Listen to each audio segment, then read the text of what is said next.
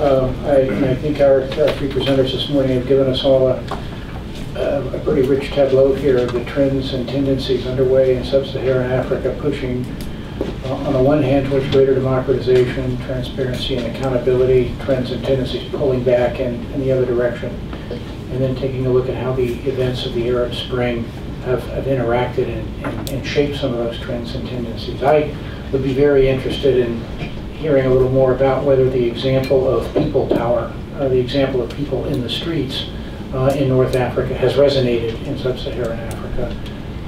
But I'm going to save my question and go and open this up right away to all of you and ask that if you would like to make a comment, an observation, or ask a question, please use the microphone. Just briefly identify yourself, and if you could, in the interest of time, we will run over a little bit. I mean, we are not strictly limited. I know some of you may be. We may end up running over a little bit here, which is fine. But in the interest of time, if you could be relatively brief in your comment or your question. Okay. Thank you, Ambassador. My name is Kamal Bayolo. I'm the resident scholar on the Middle East, North Africa, and Islamic Studies at the National War College. Thanks. I'm very heartened, of course, by the wonderful panel that you helped put together this morning. Very quickly, given I want to sort of reverse the process instead of focusing primarily on Sub-Saharan Africa. I want to bring the discussion a little bit to North Africa. Given the seeming and initial reluctance of the AU and other African states to play a role, to jump on the bandwagon or play a role in essence in the Arab Spring, I'm wondering in essence what can the AU and Africa today, especially Sub-Saharan African countries, what can they really do in terms of helping the evolving and fragile democratic developments in North Africa? Good morning. Thank you for your presentations. My name is Rachel Smith from Headquarters, Department of the Army. I was wondering, in your countervailing forces portion of your report, I have not had an opportunity yet to read the entire report, I'll preface with that.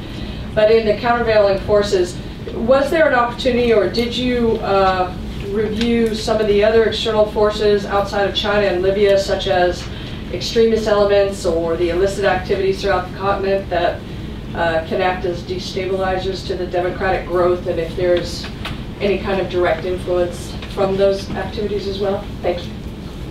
I'm Lawrence Freeman from Executive Intelligence Review on the Africa desk. I've been studying Africa for about 25 years.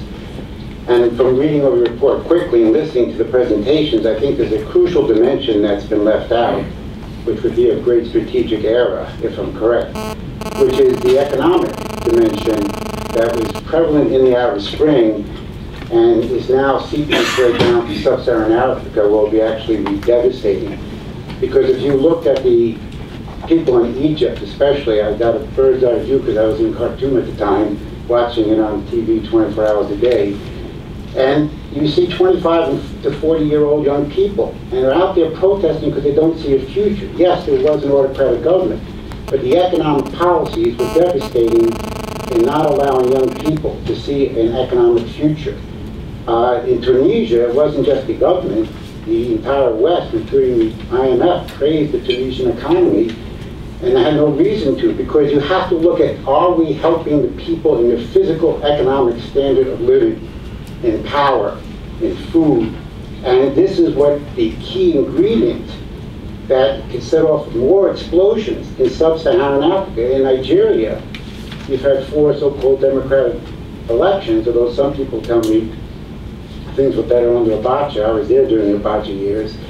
But in any case, cell phones and making quick money in Victoria Island is not going to solve Nigeria's problems. If there's not electrical power delivered very quickly, I'm very fearful about the continuation of a full 4-year term of Goodluck Jonathan. So I think we have to look at these revolts as being very much coming from real fundamental economic conditions. You have huge populations, a lot of young people, they don't see a future.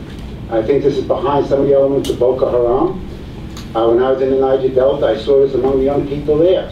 If they don't know they can have a job, raise a family, succeed, that government, democratic or not, is not going to stand in their way. And if there's revolts in places like Nigeria and other places, you could have a tsunami of protest across the country, across the continent.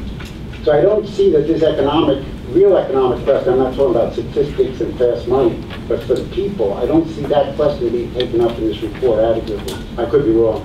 Thank you very much. Thank you. Thank you for introducing it. It's a good question, and I'm sure our presenters will have something to say about it. Why don't I turn it over, Joe, Chris, and Ned, to you all. Kamal's question.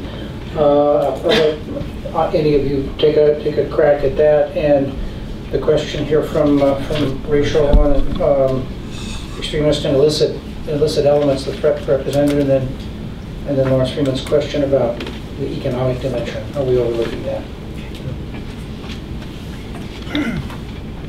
Thank you. I'll say something about the last two questions, and I think Chris and Ned will have plenty to say on the first one. With regards to the issue of illicit actors and extremist elements, it is something that we talk about. We address it in the context of the breakup of the Gaddafi regime and how these forces, the mercenaries and arms, are feeding into the growing strength of AQIM, who are also coming increasingly together with transnational organized crime actors, narco-traffickers in the region. This confluence we do see as in composite posing the threat to the democratization process in that region. As we have gone through the review process, it's actually something I think we should have given more attention to.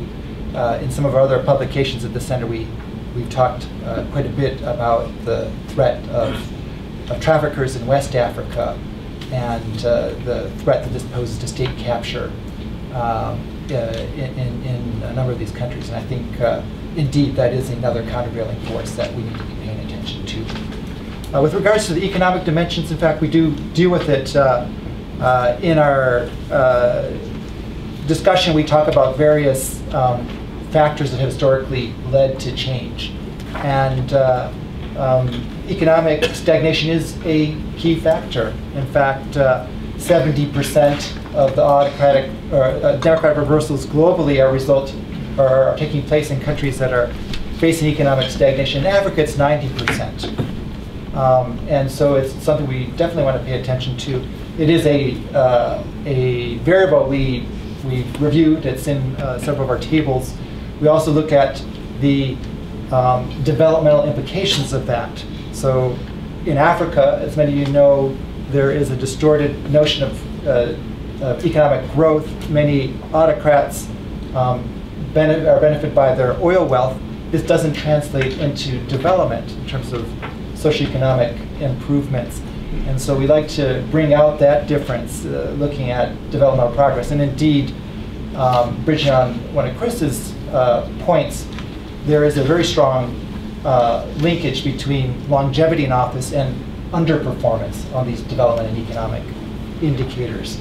And so absolutely part of the genesis of the protests in North Africa, as well as the resonance in Sub-Saharan Africa, is this gap between expectation and delivery economically, which is closely tied to corruption, another factor that we've taken a close look at. So it's in there, it's mixed in with several of our different sections.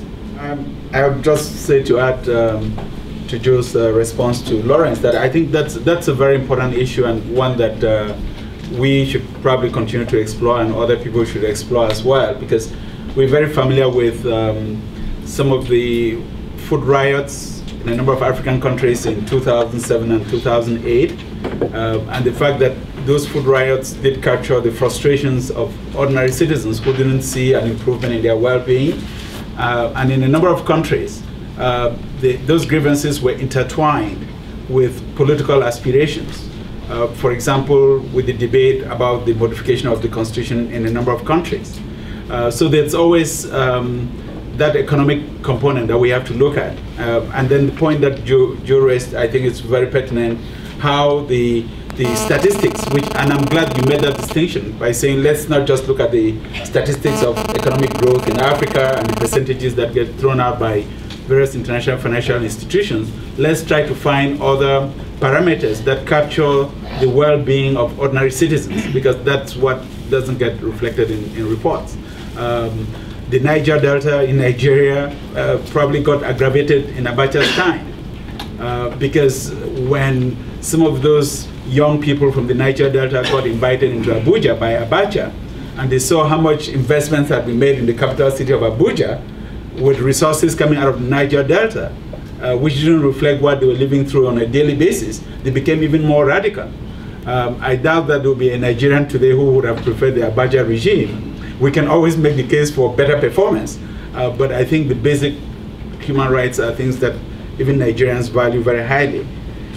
In terms of Kamal's point, I think the EU needs to do a lot of damage control with regards to its relationship with the member states from Northern Africa.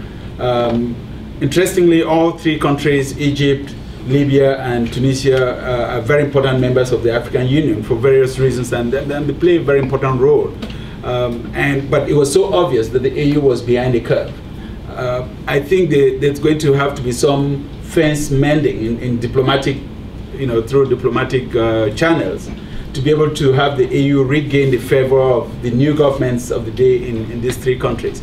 The one silver lining in all of that, on the case of Libya, for example, was the fact that well over 20 African countries at an AU sitting did recognize Libya even before the AU, which means that those countries, Nigeria inclusive, could then step up to the plate and play a more lead role in creating more harmony within the organization with regards to the current governments in those three countries. I think there are a number of key issues. The fragility of Sahelian countries with regards to terrorism in the Sahel, the spread of light weapons coming out of Libya into that region. Those are key issues that no one country is going to be able to resolve on its own.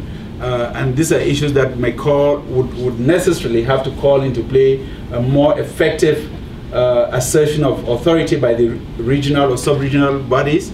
And I don't think they will be able to play that role except until they reconcile themselves with the governments of the day in these countries. The whole question of immigrant workers from other African countries that were working in Libya, that issue is going to have to be resolved. It's not going to be resolved by just one country negotiating on a bilateral basis. It's going to be resolved with the regional bodies playing a more prominent role. And I'm hoping that all of these issues are being recognized by the top leadership of the African Union. If not, they probably ought to be reminded. It's just a reality that the AU, I believe, is struggling with. A happenstance in terms of the current leadership, in the sense that chairman of the AU at this point, when all of these things are breaking out through the continent, happens to be one of the longest serving leaders on the continent in terms of President Obiang of Equatorial Guinea. He's not going to raise a finger to make a case for democratic governance, and that's very unfortunate. So just quickly, two thoughts. One is that there's a wealth of experience in Sub-Saharan Africa to share with states in the MENA region. Just to cite one example, I think people, some folks from Niger would have some very interesting things to say about legislative-executive relations, in a democracy, with Niger's experience of having had a coup and gone back and forth a couple of times. So I think there's a lot of areas of the functioning democratic institutions where there's information that could be very usefully shared. And then the other thing is simply, another area is the area of international institutions. And I think that democratic states in Africa can be supportive of these transitions in international institutions, not only in the in the UN, but even some states belong to the OIC, for example. And, so I think there's definitely some grounds for useful communication and contact there. Thank you. I'm Michael Kraft. I worked here a few years ago at Africa Center. But in an earlier career, I worked as a journalist in Central Africa, including Zimbabwe. I was wondering, do you all see the Arab Spring have any impact on hardcore dictatorships like Mugabe's? Sanctions have been tried to a certain extent. Or perhaps Zimbabwe has been a model for Syria in terms of ruthless repression of the opposition. And it seems to me the opposition are pretty well demoralized. That could be wrong. Thank you. I just wondered, along the lines of the ambassador asked, whether the panel could elaborate a bit more on the citizen voice aspect of the Arab Spring. And in your report, you say that it has had a trigger effect, not a driver effect. And you list 6 demonstrations or examples of this, none of which seem to have had any real impact on throwing out dictators or on public policy at a smaller level. And I wonder if the panel considers that's because the risks of the people talking in the Arab Spring, the cost, the organisation, the series of determinants that you list as reasons why the Arab Spring was successful. When you reflect back to Africa, can you comment on whether you have any evidence that this has had an impact, and if so, why hasn't it had a more concrete impact along the lines that the gentleman informed raised? I don't know if everybody heard the question about to be a little bit more specific about the impacts of the example of the Arab Spring on whether or not there have been reactions in Sub-Saharan Africa, yes or no. What specifically, how has the example of the Arab Spring provided triggers or drivers, which we've talked about, but which one's a little more in depth on that. I'm General Kishli. I'm Egyptian representative. Ambassador Bellamy, thank you for this valuable report. It's not question, I just want to clarify some part. What I read here is I want to clear some comment, some statement here. They say Egypt is a civil society network continuing to push reform in the face of the ambiguous commitment on the part of the military government to the real democratic. So we don't have a military government. We have an Egyptian military who impose this role. We don't seek to go to this role, to play this role. So we have a military, the Egyptian armed forces, who lead this line for the transition to transfer the authority to the civilian people who will come next. And there is no ambiguous commitment. There is a very clear map for the next time. But culturally, as a military people, we don't use the media as a tool. This is a mistake from our people. We don't know how to use this media to explain to the people, to explain to the foreigner media. So we don't. We have a very clear plan. We're going through it. Start from 22nd of November for this election, and it will be end in January, and we'll have another election after we have this our constitution. So, and also that a real democratic change is not going to happen between day and night. We are now 7 months. Real democratic need a lot of time. It needs education. It needs something. The people on the streets do not understand. The civil society on the streets do not understand. They get a lot of money from different places, like the Gulf area, Europe, here in the States. They distribute the money for this civil society on the street. It creates a lot of chaos, a lot of mess. The people don't understand what they need.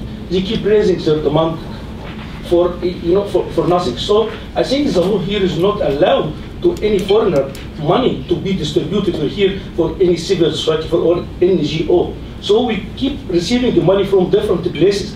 Just create this NGO who making problem, not solving or looking for the future, or looking for a strategic vision for the Egyptian economy and what we're facing now. Just I want to clarify something like that. Thank you, sir.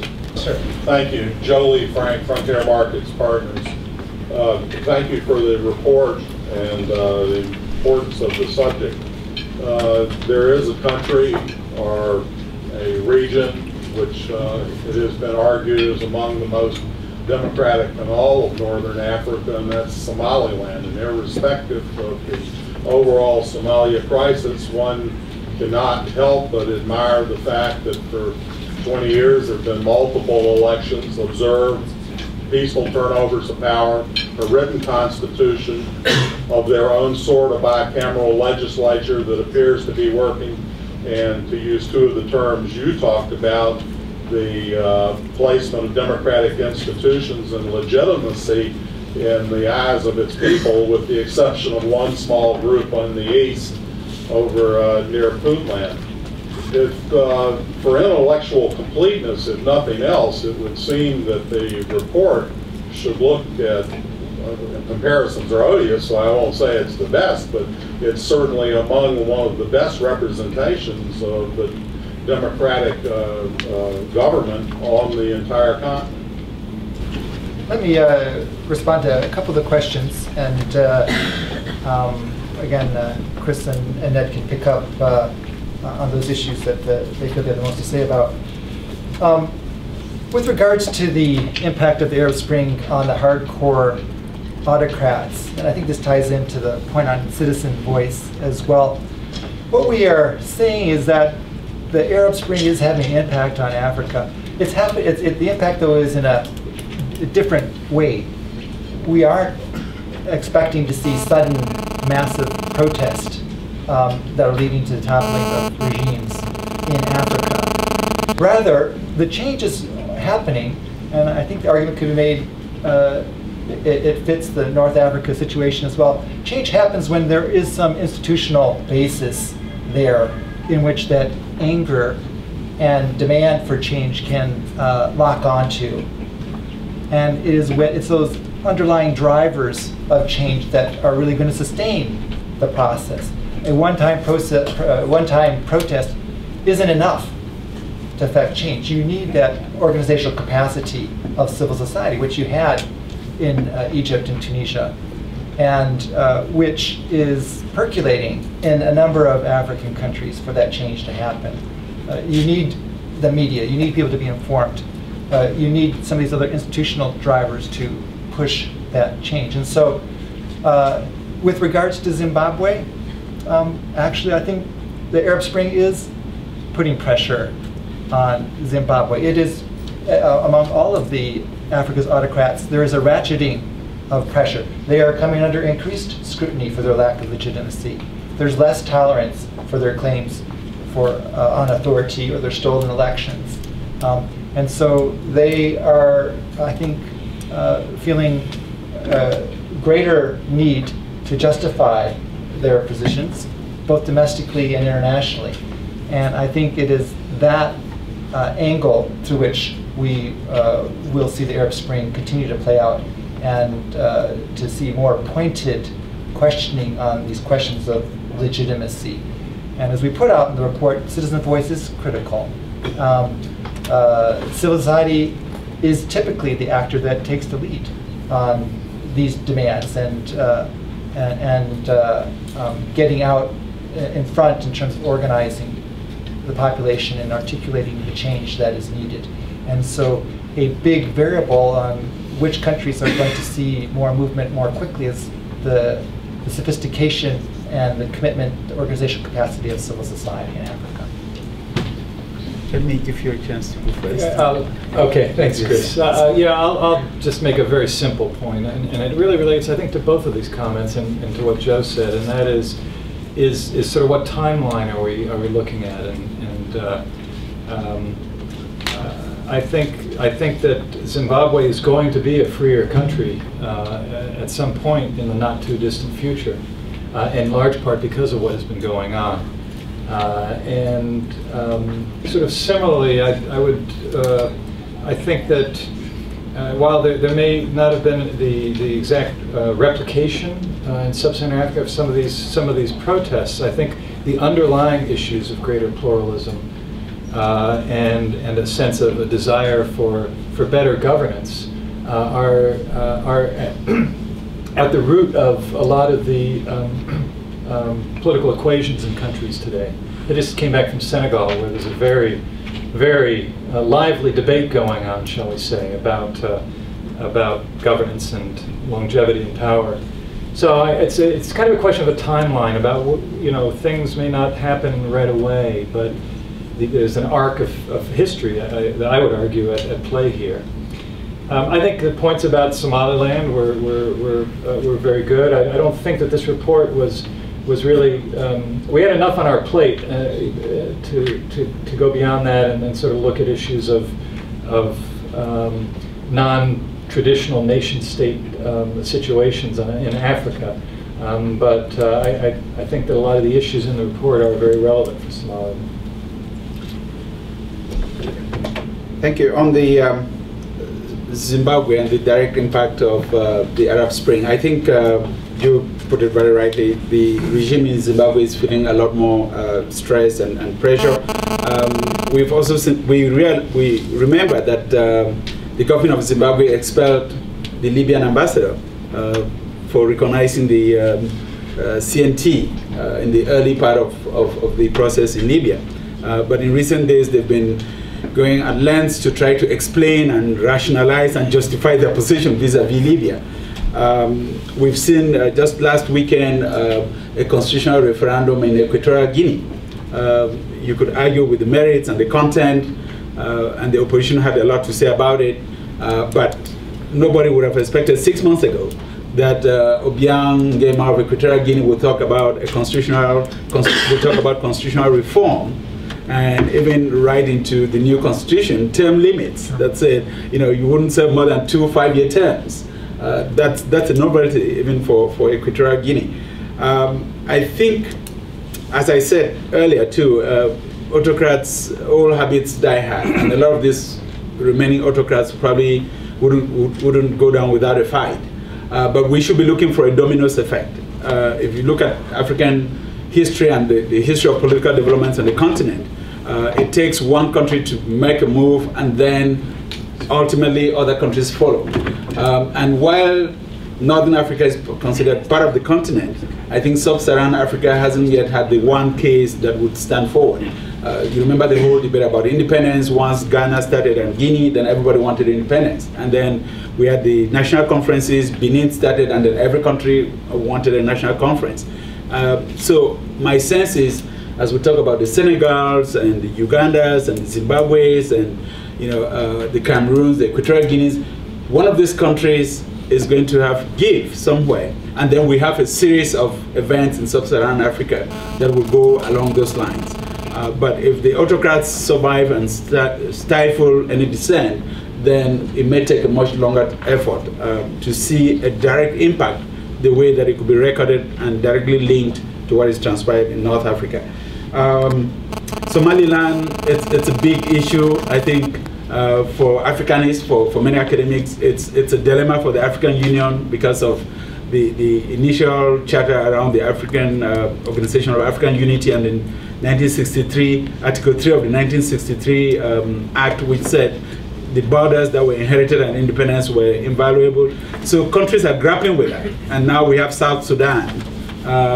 Is that going to give more momentum for people making a case for Somaliland? That's an open question, but it's a big question worth studying. Let me just make a comment about the clarification by the General. And I appreciate that clarification, and it's very useful. It would inform the working groups discussions going forward. But I also think that we have to be cognizant of the fact that despite the support that organizations, civil society organizations can receive from the West or from other countries, there is nothing as precious as life. And the most valuable contribution to democratic reform across Africa is the lives of the people who put their lives on the line on a daily basis. It's not the financial rewards. It's not the resources that they receive, because after all, governments receive resources from similar governments. And no one will criticize or call into question the patriotism of those that lead governments for receiving financial assistance from these Western governments or Western financial institutions. So I think while we could be critical of civil society, we should be mindful of the fact that the source of financial support is minimal compared to the risk of having to put your life on the line on a daily basis, and we should at least recognize that from our civil society organizations. My question addresses not the report itself, but the core assumption of the report, namely that democracy still matters in Africa. And I'm not asking this question facetiously, and certainly there's a lot of evidence out there that democracy is both a superior philosophical principle and a superior mode of governance. However, in the African context, does democracy still matter in terms of economic outcomes? And I'm asking this question because of the emergence in the past few years of what many have called the African lions, Rwanda, Ethiopia, and of course, Uganda. And like their counterparts in Asia, they may fail miserably on Freedom House's measures of democracy, but they actually perform extremely well in terms of the Millennium Development Goals, their performance when meeting the Millennium Development Goals. And I think all of those countries are on track to meet at least 4 out of 5 of the MDG goals. So I'd like to ask you to address this question, not only because I think it's interesting for a room of Africanists to contemplate this question, but actually because I think it does feed back into the report. Because if there is a perception that there is a growing disconnect between democratic governance and development outcomes, not economic growth in general, but actual development outcomes as measured by MDG goals, this could fuel a rollback of the democratic progress over the past 2 decades. Can you comment on the strategic role that you see the U.S. in the region, and really, in particular, to enhance the security posture that you mentioned? Also, how this relates from a security perspective to the greater Middle East? I'm not sure, your part of your question cut out. Could you repeat the question again? Try to just quickly summarize it again, because we lost a couple parts of it. Apologize. Can you comment on the strategic role that the U.S. military should play in the region of Northern Africa to aid in enhancing the security posture, and then how that relates to the greater issues of security in the Middle East?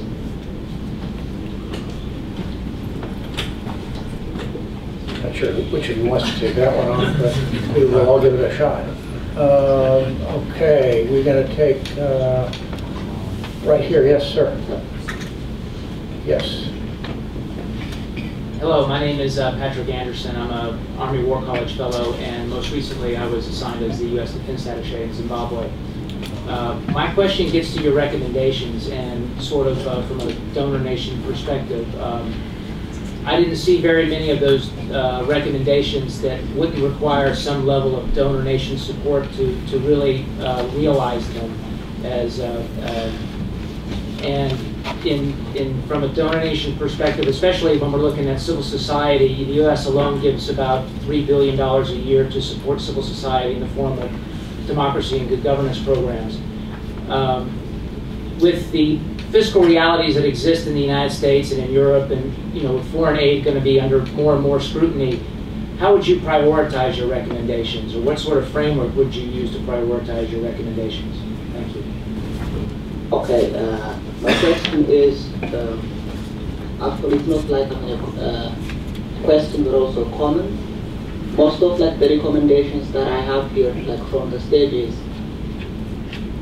what has been usually told, the media should be free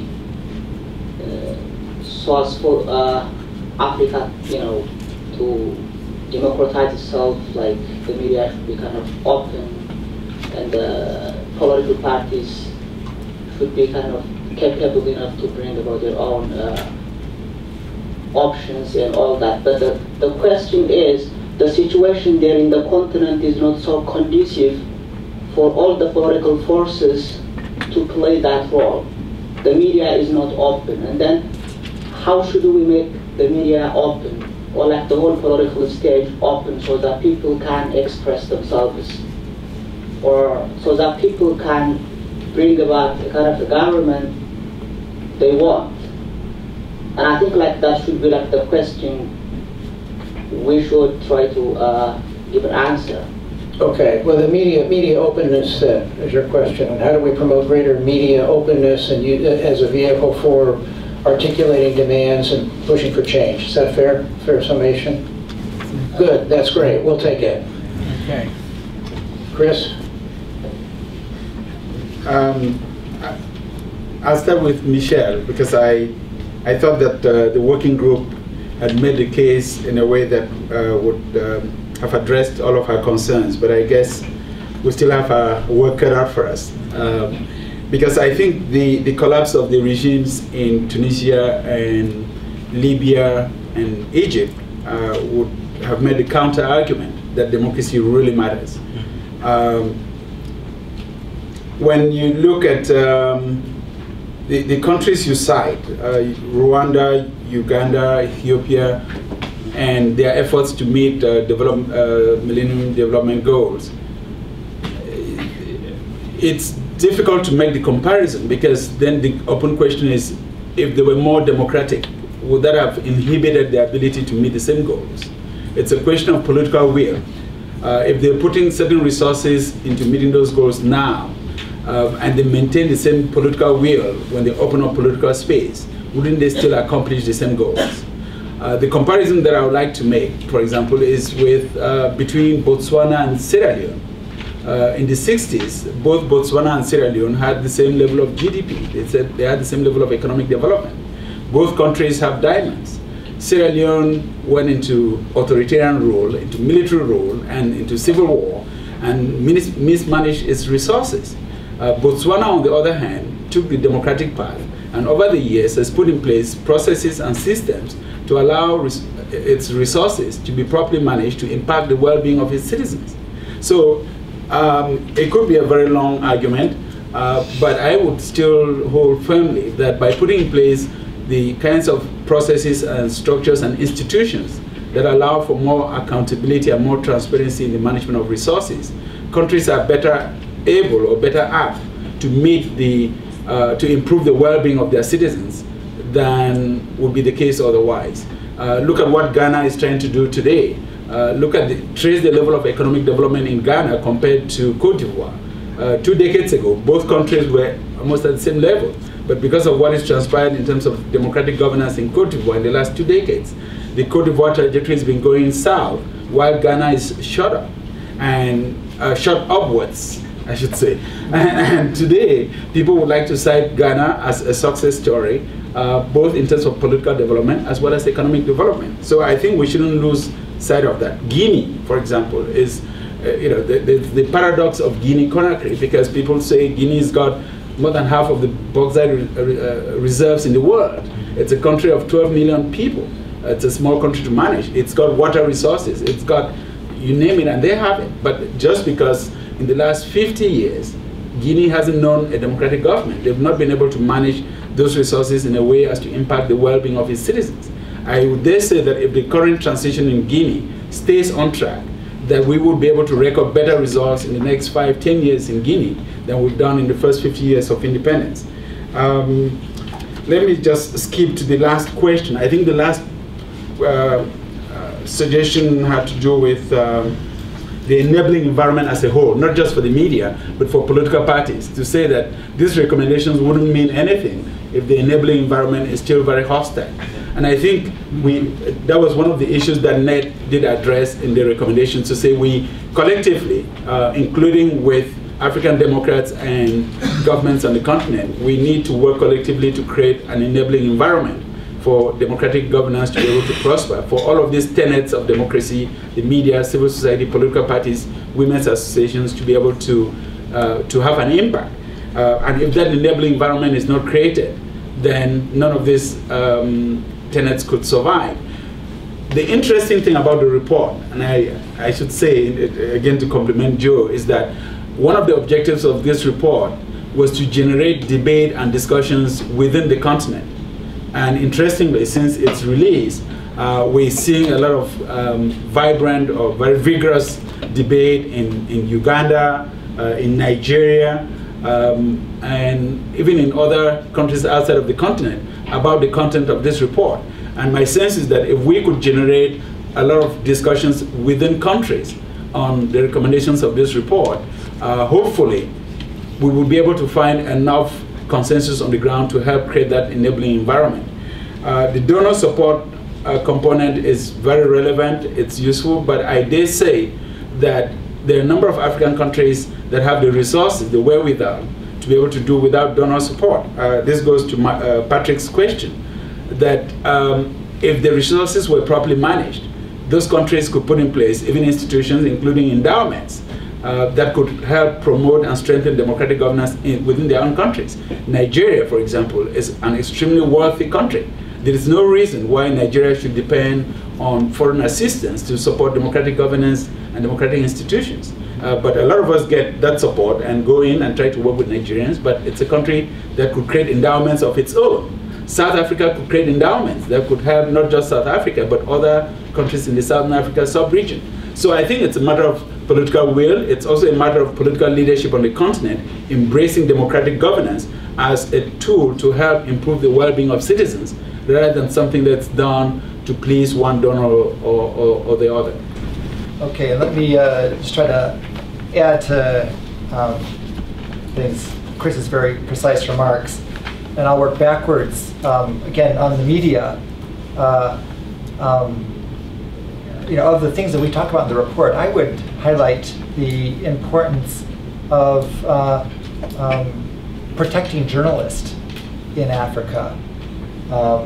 Some 74 journalists have been killed covering sensitive stories in Africa this decade. And the media is the throughway by which all information is exchanged in a society and internationally. Without independent media, we really have a difficult time knowing what's going on and having a candid discussion. And in that way, I would elevate the importance of media for international partners, so that, in fact, that even becomes a consideration in the allocation of donor funds. We have a lot of empirical support showing that greater transparency, greater media coverage improves the effectiveness of development and security assistance, and as a result, it contributes directly to improving transparency and controlling corruption. So I think just giving more attention to it and protection of those covering these stories would make a significant contribution. Turning to the question of prioritization and building on that response, I think media support is a top priority of mine in this discussion. But I would actually challenge the notion that the recommendations we're making are so expensive. Clearly we've got to prioritize, but a lot of the things we're talking about are normative changes to recognize the importance of legitimacy and to shape then our engagement on the continent based on that understanding. And so, doing more to recognize leaders who are trying to play by democratic rules, to differentiate between leaders who have attained genuine legitimacy versus those who perpetuate their hold on power through other means. Likewise, in terms of priorities and in terms of support, institution building, there's a lot that can be done in trying to strengthen parliaments or courts in Africa that aren't necessarily expensive. It's technical assistance that I think will go far towards building this momentum that we talked about. With regards to the question on strategic role of U.S. military support, I think there's a very important lesson for us to take out of the U.S. engagement in Egypt in supporting the professionalization of the military there, and how during the protest in the early part of this year, the military showed great restraint and did not fire on the population, even when instructed to do so.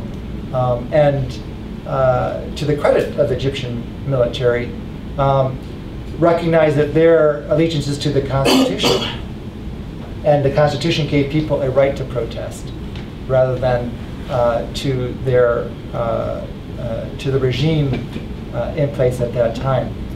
And I think the U.S. played a critical role in building that capacity in Egypt, and I feel that that's an ongoing high priority for the U.S. military in the Arab world as well as in Africa, because we expect that there are going to be a number of other instances where African militaries are going to be placed in that same position. In which direction are they going to go? This was an issue that we saw in Côte d'Ivoire. And is their allegiance to the personality on top at the time? Is it to their profession, to the institutions of the state? And I think the more we can help coach them thinking about these, anticipating these challenges, the smoother that we'll see transitions moving forward. And finally, with regards to the questions about economics and development and democracy, in fact, there's quite a deep body of evidence, and something I wrote a book on, looking at. And in Africa, in fact, the differences are quite stark. African democracies have grown since 1990 at a rate of 40% higher than autocracies on average. If we take out the oil producing states, African democracies grow 3 times as fast. When it comes to socioeconomic variables, agricultural yields on average are 25% higher in democracy. Infant mortality rates are 35% lower. Educational attainment rates for primary school are 40% higher among democracies. We can go down a longer list. There are cases, like you cite, of autocracies growing in Africa and abroad, but they are really exceptional. For every Rwanda out there, you've got, as Chris said, Guinea or Angola, Cameroon, Congo, Equatorial Guinea, Gabon, Mauritania, Sudan. Globally, it's for every East Asian tiger, there are 8 or 9 autocracies that have had abysmal growth. So it's not a model to put forward for Africa to proceed. And in fact, historically, the ability of autocracies to sustain rapid growth is actually fairly limited. Another characteristic of these polities is they tend to be highly volatile, and this we'll have to see what happens in Africa. Thank you both Joe and Chris, and thank you all for your very good questions. I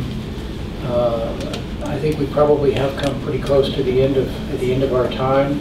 I know there may be some other thoughts, questions out there. I don't know if our 2 panelists have a moment here to linger, but I want to thank you all again for coming out this morning. Thank you for your good questions and observations. So you can find out a little bit more. You can access the report if you don't have a hard copy of it at africacenter.org. I would just finally ask that you join me in thanking the working group chairman, Joe Siegel of this college.